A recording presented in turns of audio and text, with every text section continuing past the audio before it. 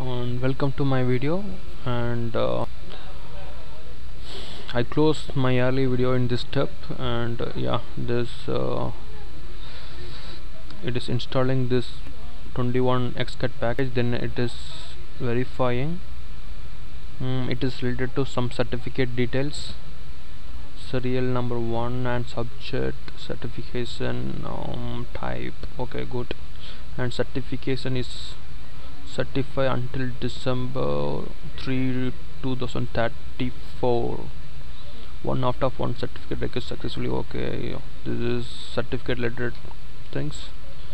And it is starting xCAT. It is starting xCAT and doing some IP table configuration, and xCAT is running, and it is doing some table network and set the dynamic IP address range, and its node to be discover.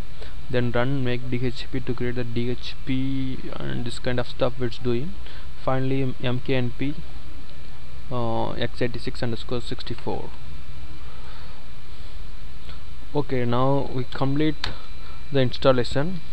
Then we'll check the things about xCAT UI. I will install and explain it later. Before that, now we'll clone the now we'll create the operating system image.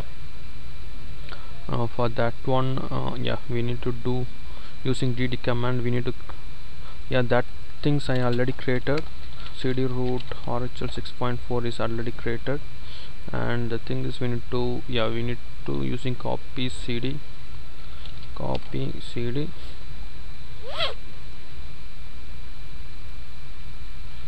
cd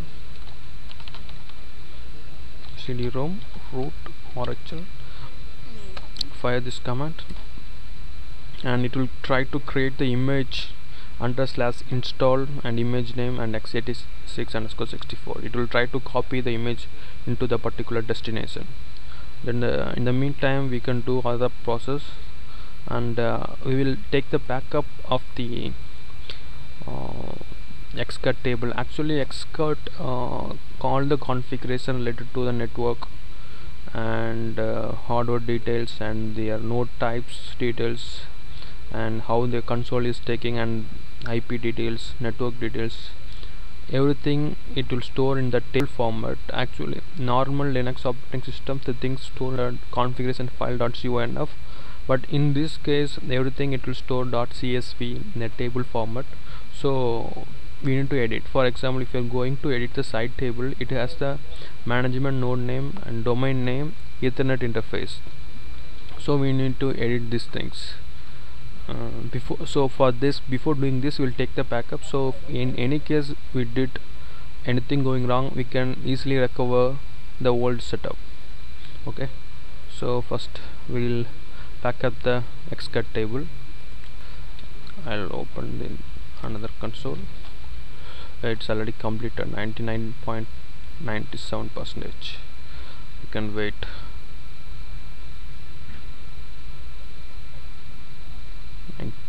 .97. Okay, anyway, I'll take another. Yeah, it's completed. Copying media copy operating system. No need. Okay, now dump xCAT.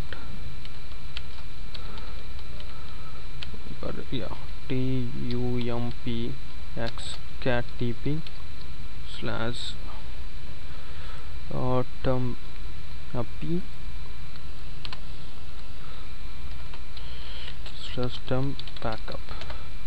See here, the log file, it is not updating anything, but anyway it is taking the backup.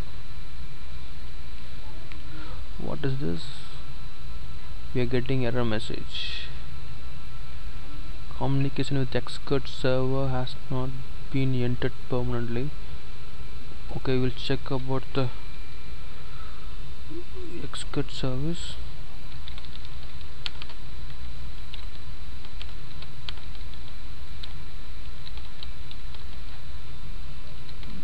Oh, it is closed. etc init.d, xCAT status, it is running. then why? Okay, we need to load the table. Actually this table, it is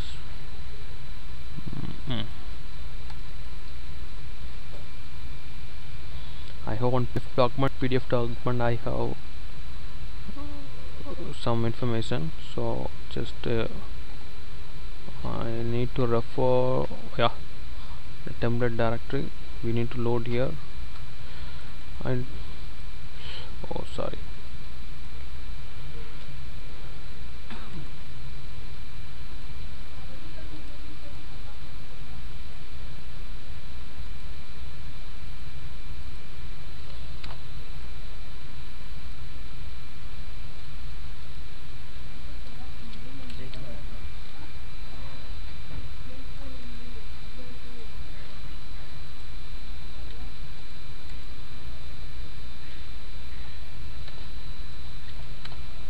oh, connection is closed. I don't know, I hope some problem in the server.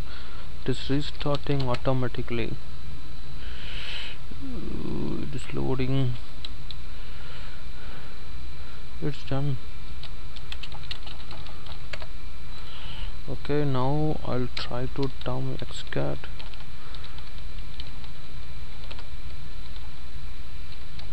Dump backup. It's creating backup now. Earlier we faced problem, but now it's going well. Oh, I don't know. Okay, anyway, we'll see it later. Remaining everything backup very well. Okay, I'll try to backup once again in another directory, backup 1. We'll check whether we will face the same problem. Communication jackson has been entered permanently. Damn, error, pipe error, warning, xCAT server. Unexpected disconnect. IP table is this.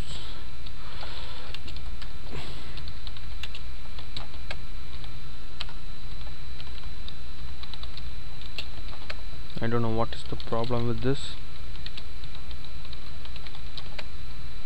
We'll try to start console problem.